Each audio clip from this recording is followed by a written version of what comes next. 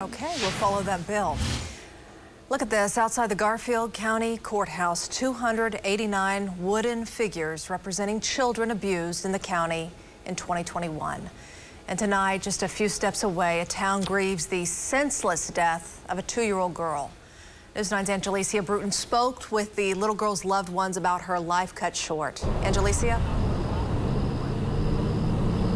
Folks from near and far gathered here in Downtown Enid to celebrate the life of Caliyah Guyton, a 2-year-old that was killed earlier this week. This display sits on the front lawn of the Garfield County Courthouse, bringing awareness to child abuse. Each face represents a victim of abuse. Caliyah Guyton is now one of them.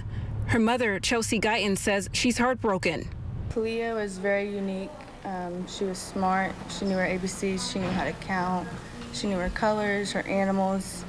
I'm going to miss everything about her. 2-year-old Guyton was raped and killed at an Enid hotel. Near the hotel's front doors now sits a memorial. Stuffed animals and balloons to honor her short life. Guyton was not from the town, but folks in the community are wrapping their arms around one another after hearing the tragic news. There's no winners here. It's sad.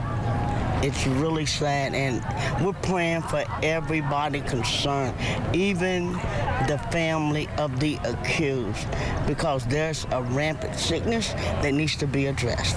Candles were lit, and bikers revved their engines to honor Guyton's life. Many who attended wore pink, Caliyah's favorite color. I love you, baby girl. Loved ones say the one thing they'll always remember is her joyful spirit. Whenever we heard the news, we just bust down. This is just a farewell, not a goodbye to Caliyah. She was a bright light in a dark world. Bright, bright light.